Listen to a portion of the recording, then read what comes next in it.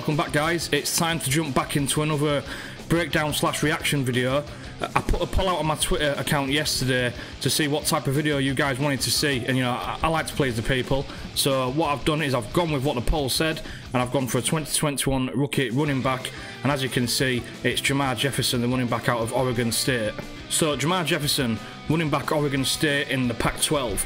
He's listed at 5'10", 214 pounds.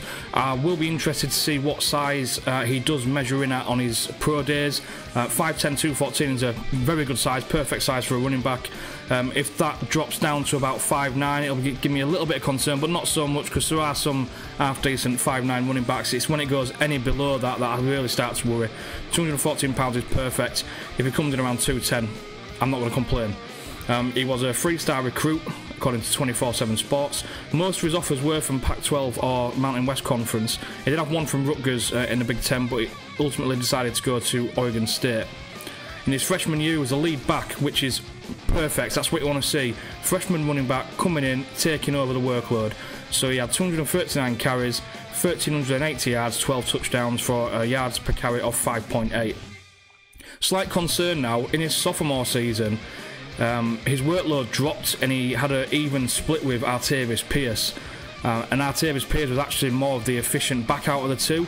Now this is concerning to me because he lost that workload after his freshman year, and Artavis Pierce came out in the 2020 NFL draft and he was an undrafted free agent. I think he's currently on the Bears.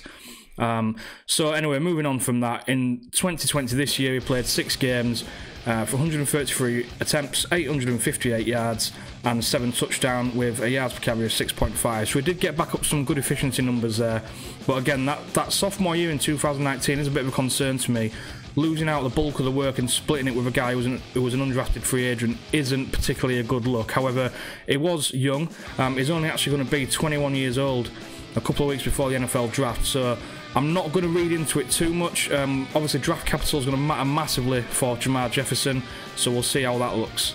Right, let's jump into some film then so we can see how this guy looks. The cut-up I'm using was done by Devy Deep Dive, Brandon Lejeune. You can find this guy on Twitter as well. As with all the guys who do game film cut-ups, I appreciate it massively. It allows anyone to go onto YouTube or wherever the cut-ups are stored and be able to watch film on any guys, so again, we appreciate that. Right, first run, there we go. Oh, nice cut back to the inside. Oh, he's away, he's gone. Made himself really skinny in the hole there. He's going to go all the way. Yeah, no one's catching him there. There is a guy catching him at the end. I'm just going to go back on that. There was a guy catching him at the end. One thing I just want to point out here is, if you look at this, it actually looks like his first read there was to go more towards the sideline in the gap between the bottom 2 defenders here. But I think he actually shows good vision.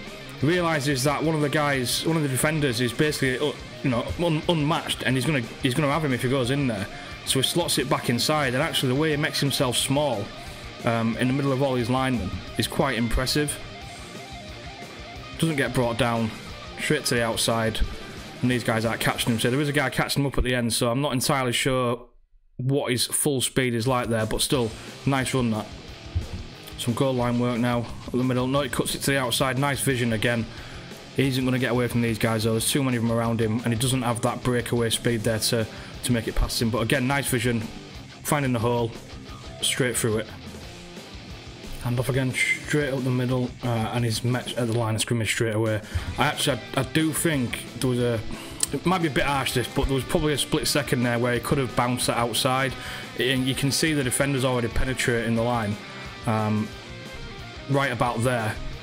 You can see the defender that gets him eventually. Number 88 of Oregon State has got a hold of him. If he sees that, he could potentially bounce it outside to the left.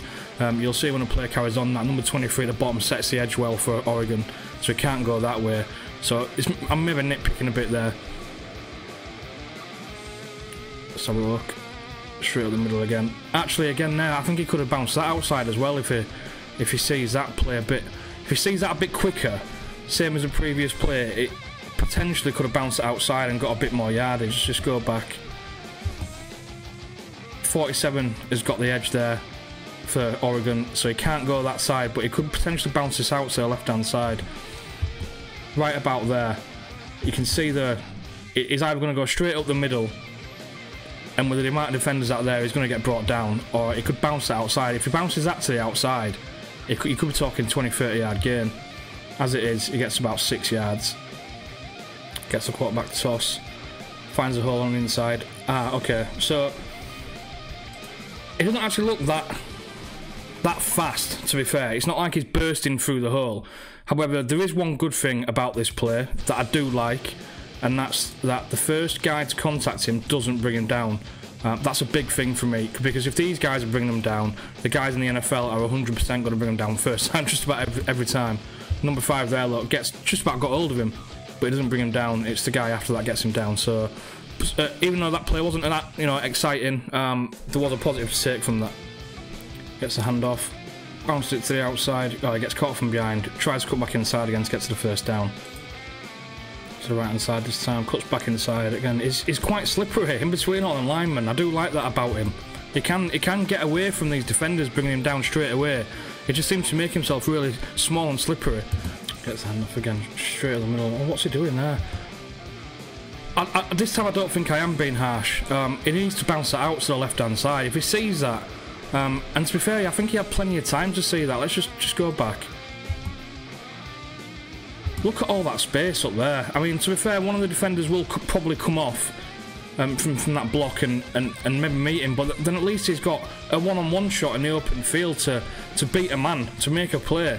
But instead he just piles it straight into the middle. I mean, it might just about get the first down. It might just be a bit short, but I think if he bounces that to the outside, it's getting the first down, and that's what you want.